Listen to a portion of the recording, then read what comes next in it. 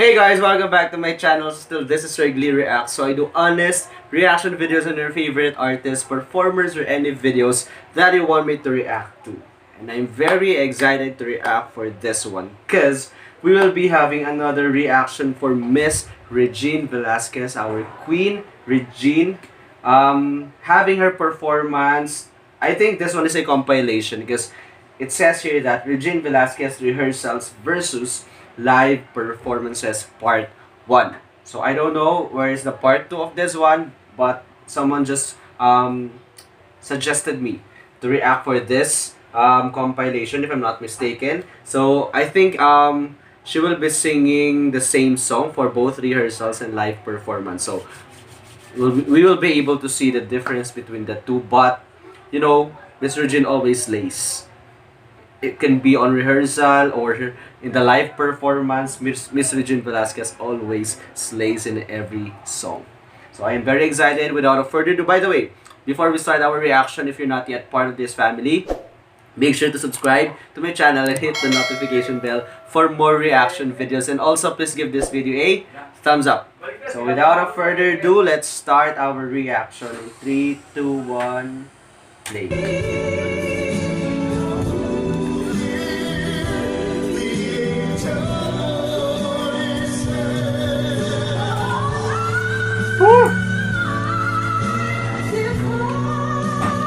Grabe.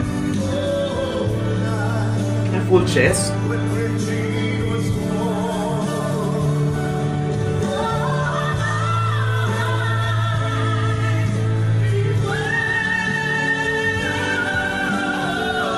Grabe. Ito.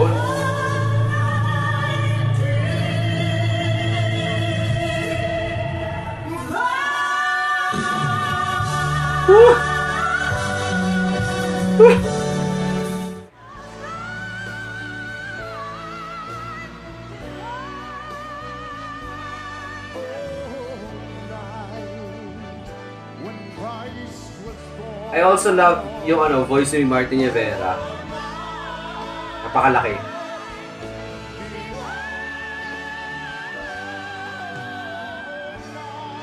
Ano yun? Head tone ba yun or mix? Woo! Grabe, first video pala. Napaka-open ng voice ni Miss Regine, no? Talaga rin ito ni Raisa? Grabe na ito.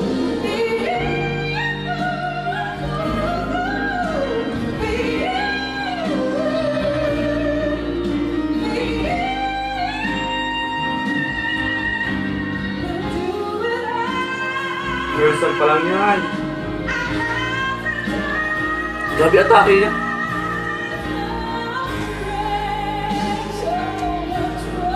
Gaganda ng version na yun, ha? Ano kasama niya?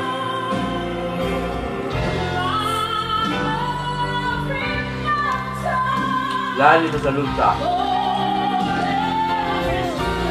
Precious Nightingale, wow.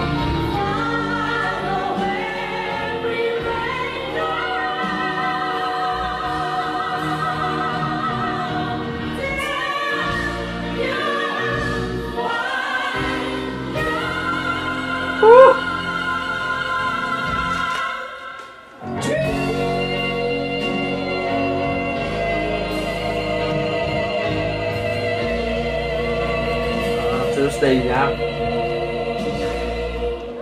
Rehearsal. Ito pala yung live. Ganda na version. Taas.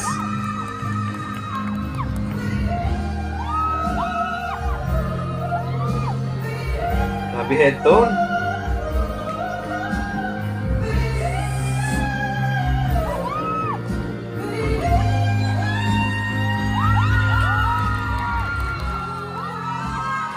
Ang ganda na ang layo sa original, no? Grabe.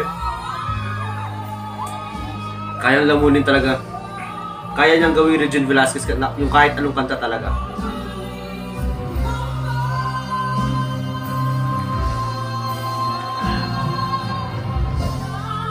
that Kuledesma? Shasha Padilla.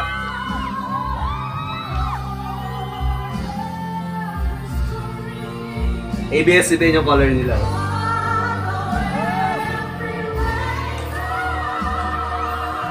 Grabe. Sama-sama yung mga legend. Grabe. Stay. Yeah, that's how you sing it.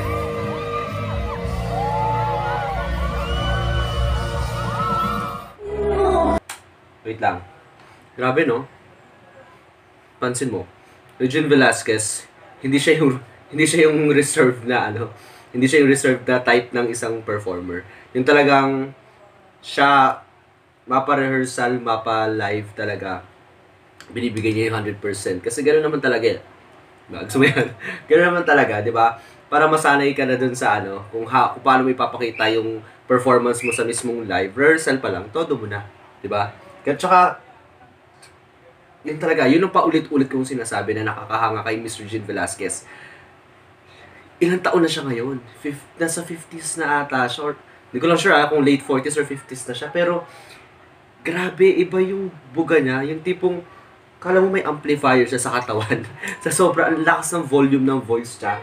Tapos yung intensity pa, grabe. Tsaka grabe yung technique ni Miss Regine Velasquez. For that age, hindi lahat ng singers kayang umabot ng ganyang edad na ganyan pa rin kagaling, di ba? Parang, kahit hindi lang sa Philippines worldwide, hindi lahat ng singers kayang ganyan pa din na ganyan pa rin kagaling na umabot sa ganyang taon. Kumbaga, yes, nandun siguro pa rin yung texture, pero yung pag-hit ng ganyan kalinis na high notes, di ba? Tapos paminsan-minsan, hindi lang clear belting ang binibigay niya sa atin, may konting raspiness na sobrang ganda na yun yung tipong dumi in a good way di ba? Ganun kagaling. So yeah, tuloy na natin to.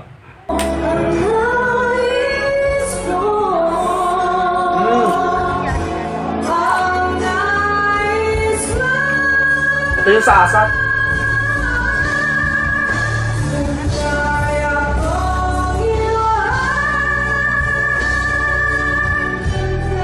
Grabe.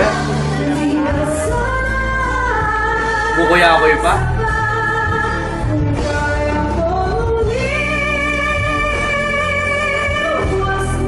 Yes.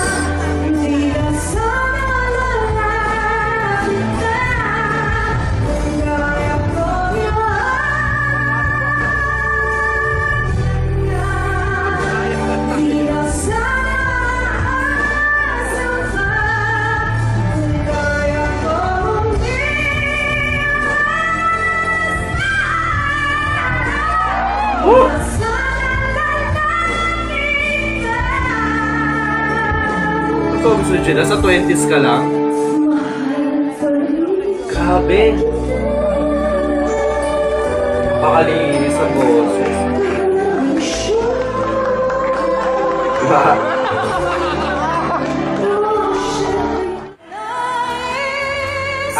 Sa Party Pilipinas ata to before.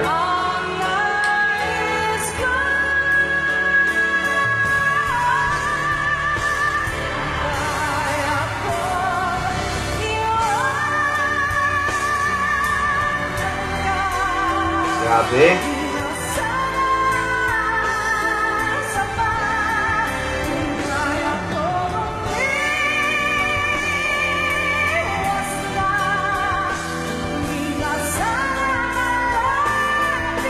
Walang alanganin sa mga high notes niya.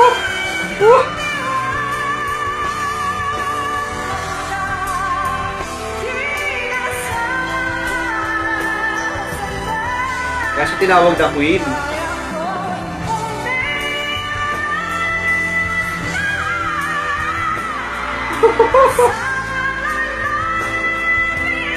Ganun dapat.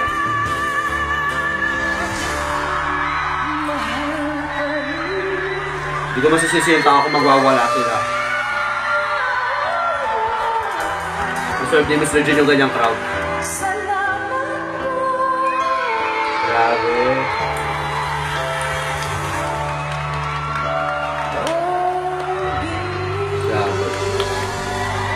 She deserves that crown talaga. We love you, Songbird! Oy, ganda rin itong katang to.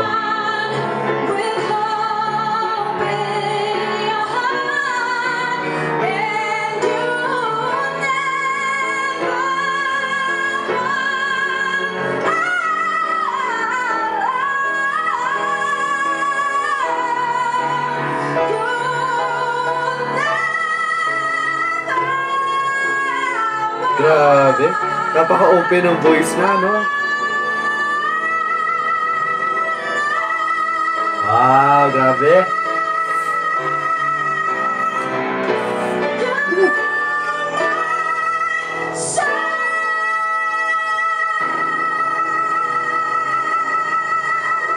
Mash up pa to.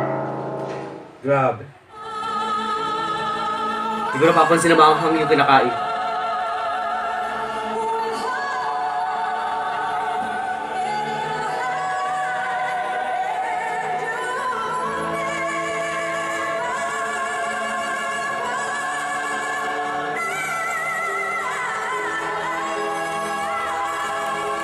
Woo!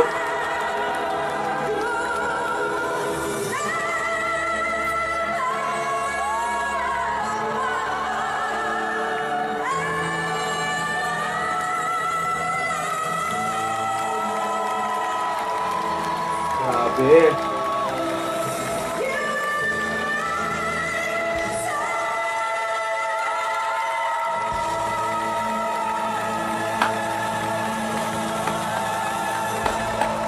Grabe yun. Ay, tapos na. Tapos na. O, dapat may part 2 talaga yan. Nakakabitin. Grabe. Wala na tayo masasabi kay Miss Regine Velasquez.